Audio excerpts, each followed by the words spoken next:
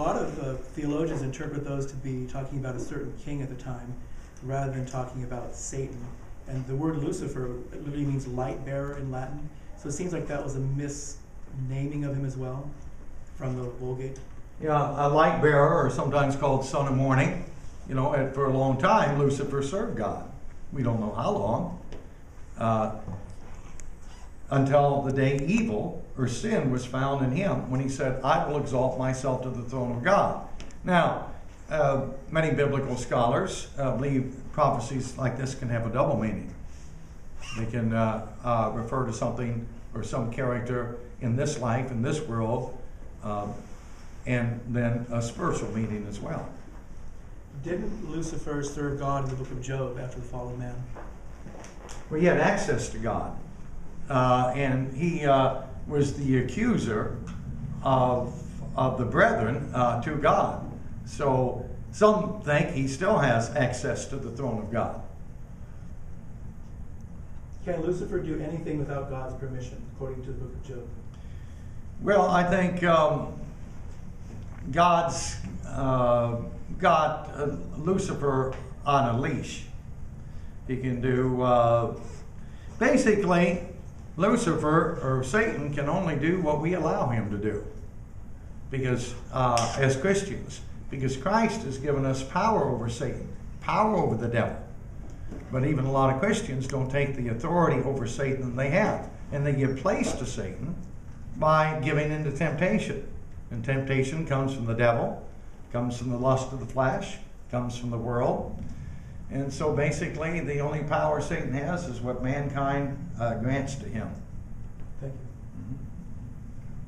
Any others?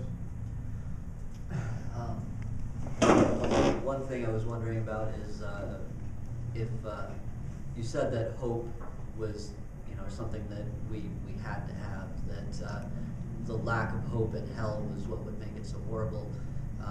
If heaven is so perfect, wouldn't you not have hope there? Well, I hope you're satisfied, and we also have hope and believe that as things get worse and worse in hell, that things will get better and better for us in heaven as we increase in our knowledge and understanding of God. So it's not always perfect in heaven. Well, I think we'll be increasing in knowledge in heaven, but the perfection that the Bible speaks of is a moral perfection.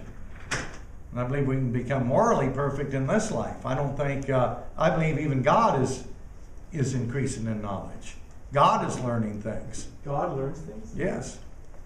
How can you be all You know, when God tempted Abraham and had him sacrifice his son, and it's just as he's about to slay his son, God says, stop. Now I know you fear me. So God, knows all there is to know right now, but, there's things that'll be unfolding in the future that God too can learn. Yes? So my question is this. You said that there is, basically, heaven is in the scripture, and from what you said, heaven is a place of perfection and of moral perfection. Therefore, there isn't any materialistic means for the people that are in heaven or for the souls that are in heaven. And since hell is a place of hopelessness, what is there to hope for in heaven? If you already have everything, you're already morally perfect. You can't hope for hell to get better. You can't hope for the well, we have hope that God will continue, and we believe. Really, our hope is basically transformed to faith.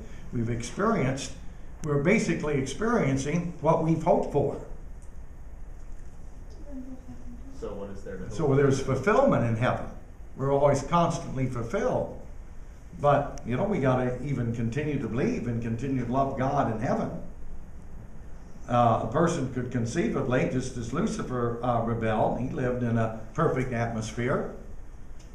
He was in heaven for eons of time, and he began to get his hope misplaced. His hope was that he could overtake the throne of God. We should never have a hope like that. Yeah. Okay, I'd like to stem off of what he said a while ago.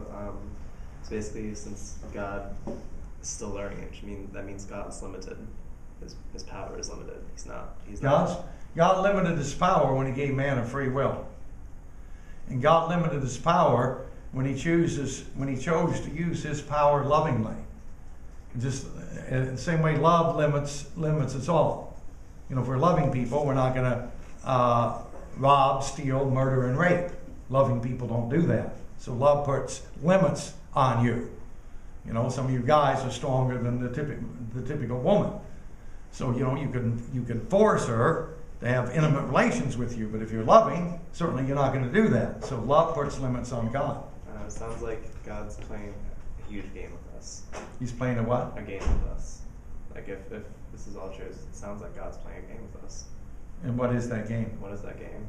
He's just throwing us out there and testing whether or not we'll just. It is the game of life. He's trying to develop our character, and in sports, a coach will often probably schedule teams that he knows are better and are likely to beat his team, not because he likes to see him beaten down, but to test them, to bring the best out of them. And your professors make it difficult for you, hard assignments, long reading lists, not because they want to make college life miserable for you, but to challenge you, and so you can learn. Follow up, then yes. Oh, okay. Well, basically, you said that like God sends us to hell, and it's just like we're punished, right? I'm sorry. We're punished for sinning and not accepting God, right? We're sent to hell. Well, you're punished for sinning, for violating your conscience, for not doing what you know you ought to do, and then He offers you salvation, and if you reject it, there's no hope for you. Well, I'm wondering, you related to like God's punishment as as if someone would, like your parents would punish you, correct? Or like if your parents punished you when you did something wrong. Well, if He sends you to hell, you're getting punished once. Why don't we have the mental capacity to learn to stop sinning? Like why do we keep on sinning? Why is that? I don't know. You're asking me for a reasonable. I believe all sin is unreasonable. I mean, if God gave us a mind, we still have the mind of hell.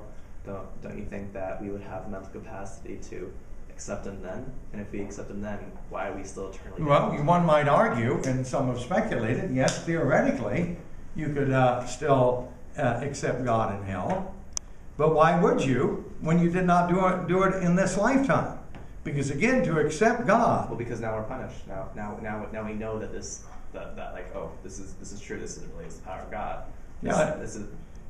I think there are a lot of people that are convinced that Christianity is true in this lifetime, but they don't want to be a Christian. They refuse to be a Christian because to embrace Christianity requires you to embrace a life of self-sacrifice, a life of self-denial, to embrace a life of love.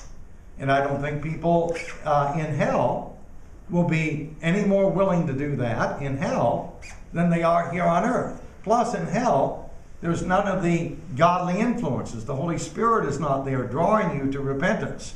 There's not a godly grandmother or grandfather exhorting you to do what's right, exhorting you to follow God. And so all the influences in hell will be bad. We're here on earth, we have good and bad influences, and unfortunately we've all chosen to follow the bad influences. Now God encourages us to change our mind, to repent, and follow the good influences, but no good influences in hell. So although theoretically one might argue a person could repent in hell, I don't believe they will. We're running behind, so I know